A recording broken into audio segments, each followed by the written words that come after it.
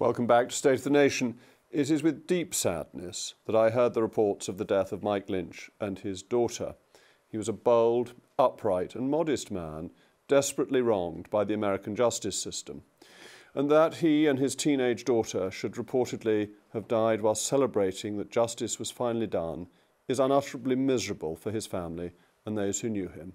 Pray for the repose of his soul and that of his daughter. Mr. Lynch was the victim of an injustice caused by our extradition agreement with the United States. In 2023, after years of battling through the courts, Mike Lynch was extradited to America on criminal fraud charges, where a court ordered him to pay a $100 million bond with 24-hour armed guards, ensuring he did not flee the country. In 2011, he sold his software company, Autonomy, to Hewlett-Packard for £11 billion. He was subsequently accused of illegally inflating the value of the firm, but he had done nothing wrong. Merely Hewlett-Packard had bungled the deal, ran the company badly, and with hindsight thought it had paid too much. Mr. Lynch was acquitted of all charges on the 7th of June in a trial in San Francisco. It was within this context that I met him when he came to discuss his case last year. And what his case pointed to was an absurd asymmetry in our extradition agreement with the United States and a risk of double jeopardy, as the UK regulators had already concluded that he was innocent. It stems from the 2003 treaty with the United States, designed to streamline the process of extradition, but it seems to operate against the interests of innocent Britons.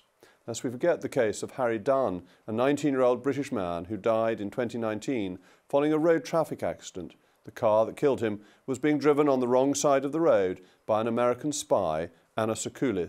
She was whipped out of the country and a diplomatic row unfolded as the Americans refused to extradite Agent Sicily. But, as my next guest, Sir David Davis, pointed out, at the time of Mike Lynch's acquittal, any sale to an American company is plainly seen by the American Department of Justice to fall under American rules and regulations, no matter where in the world it is. He went on to say that he would be very cautious of any deal if he were a British tech entrepreneur, because he would never know that 5 or 10 years later he wasn't going to be carted off to America to face a partisan case in a partisan court. We must stop being so subservient to the United States on these matters. It is the duty of the British state to protect its citizens. But the case of Mike Lynch represented an abandonment of that principle.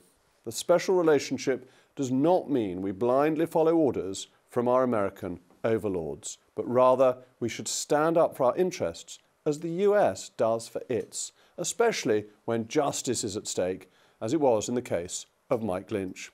As ever, let me know your views via mailmog@gbnews.com.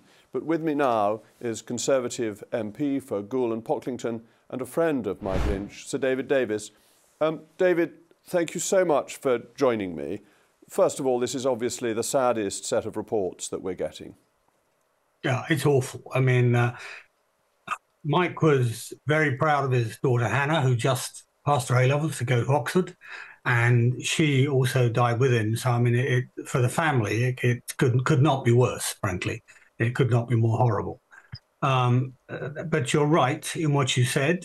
They were celebrating what they thought was going to be the end of a long injustice, a 12-year injustice in which Mike was dragged through the courts time and time again when he had to defend his good name.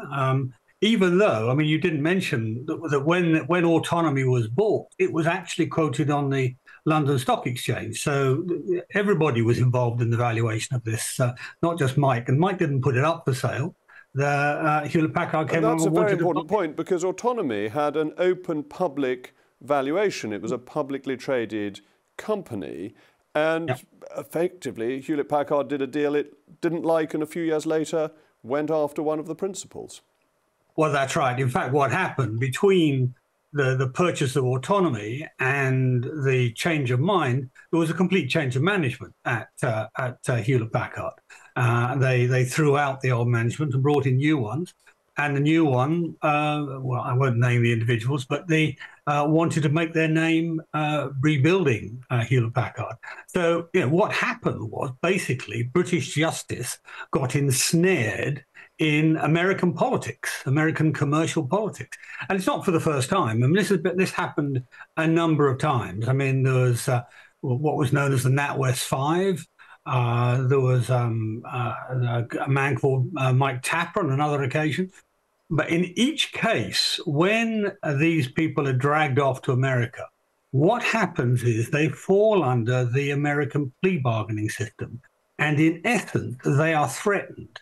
They're told, if you plead not guilty and you lose, you'll go to prison for 25 or 30 years in a high security prison.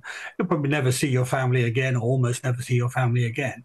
Or you can plead guilty and we'll do a deal for 2 or 3 years in an open prison. Maybe the second half it's served back in Britain and so on. So most people faced with this prospect will give in.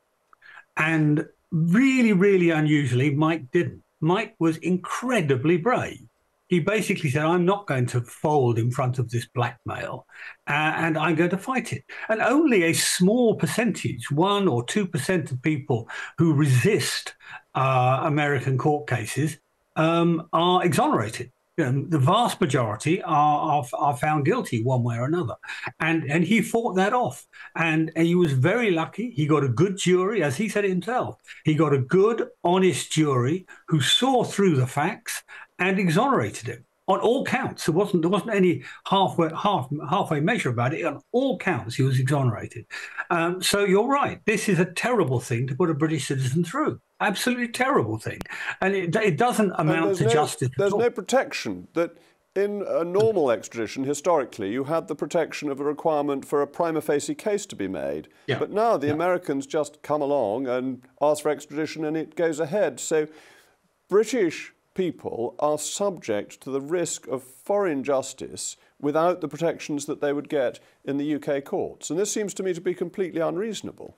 Well, that's quite right. And the reason it was done in the first place, back in 2003, remember, this was just after 9/11. And so Blair was trying to bend over backwards to be supportive to George Bush, I guess, at the time, and conceded all these arrangements whereby you didn't have to prove a prima facie case.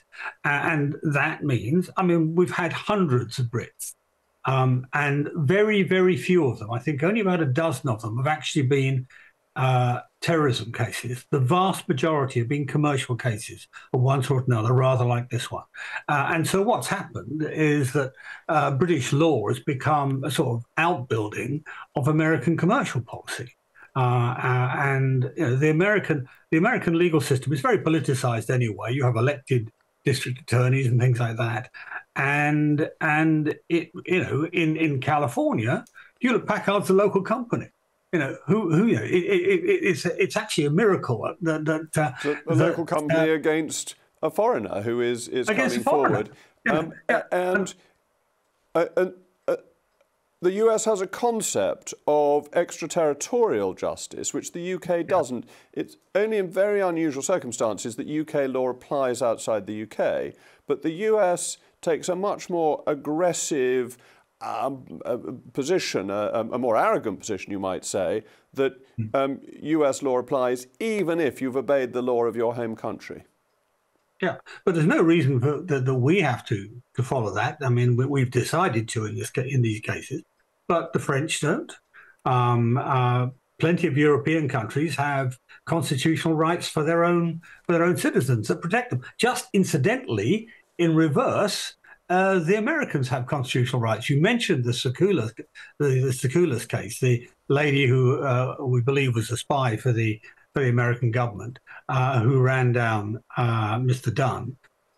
She was held back under her constitutional rights, and that was that. Well, nothing we could do about it. Well, shouldn't British citizens have constitutional rights too, like a right to a fair trial, a right to a presumption of innocence? I mean, remember the other thing about American court cases.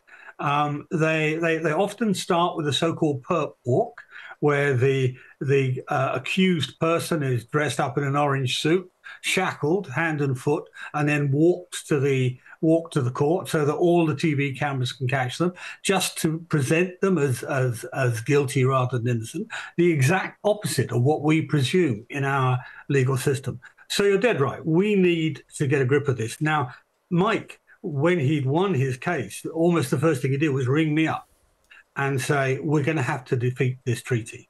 We're going to have to overcome this treaty and get it changed for the better. So I'm afraid I view it as a sort of duty of care to his memory, really, that I'm going to actually maintain that cap to get it abolished. David, I think that's an absolutely noble attitude to take. I think that's really important. We need to learn from this and protect other British citizens, and in Mike's memory, ensure that British citizens are protected. Thank you so much